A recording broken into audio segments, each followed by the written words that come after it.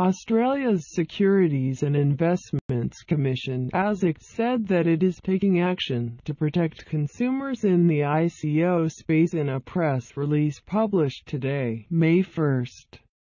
The regulator says it will focus on investigating deceptive or unlicensed conduct from ICOs.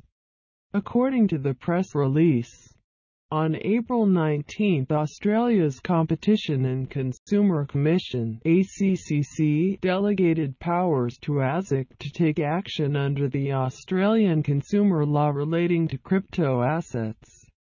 This allows ASIC to intercede where it judges that an ICO is misleading investors or else engaging in potentially unlicensed conduct, even where the ICO in question does not involve a financial product. Part of the press release explains that ASIC will issue inquiries to suspect ICOs.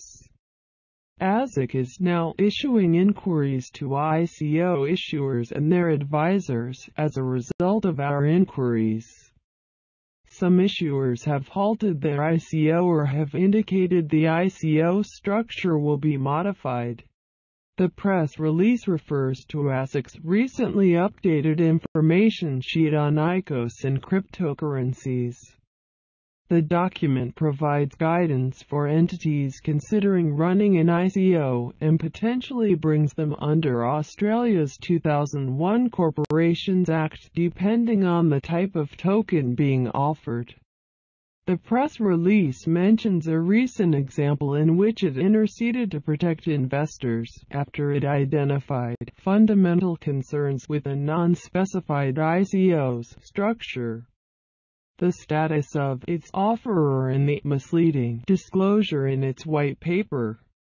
The ICO in question was further judged to be an unregulated managed investment scheme, which would have breached the Corporations Act and potentially have led to serious penalties had it been allowed to proceed. Last week, ASIC Commissioner John Price delivered a speech in which he said that the Securities Regulator is in the process of clarifying a broad framework for ICOs and cryptocurrencies across taxation, anti-money laundering, payment systems and financial services. ASIC's position on ICOs closely aligns with that of the Securities and Exchange Commission (SEC) in the U.S.